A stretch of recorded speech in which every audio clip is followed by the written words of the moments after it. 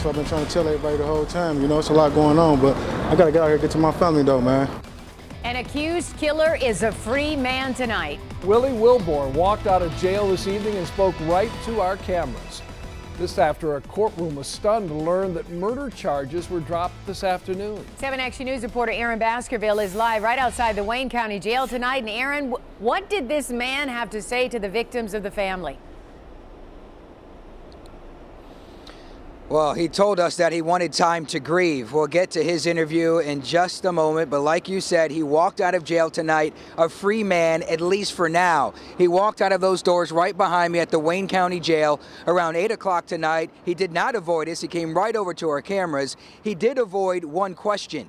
What happened that day? They're accusing you of being a killer, you know? Most definitely, most definitely. I mean, everybody got accused. Jesus got accused, you know?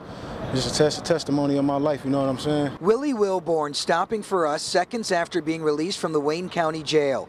Earlier this afternoon, a judge ruled there was not enough evidence to hold him for a first-degree murder charge. Killed my niece! He killed her, Your Honor! The family of LaDiamond Myers furious inside the courtroom. Wilborn was accused of killing his pregnant girlfriend in June. Her body found inside a vacant home on Braille Street on the city's west side. Are you saying right here that you're innocent? Oh, yeah, I've been innocent. That's what I've been trying to tell everybody the whole time. You know, it's a lot going on, but I got to get out here and get to my family, though, man. Myers was found beaten and stabbed. Her 4 young kids under the age of 5 were found by a neighbor alone in another room. No blood was ever found on the 29-year-old's clothing, who is the father of 2 of those kids, and the murder charge was dropped for now. What do you want to say to the family of LaDiamond? I mean, I want to get my sympathies out. I want to get out here, though, so I can go home and grieve, you know? Do you know what happened that day?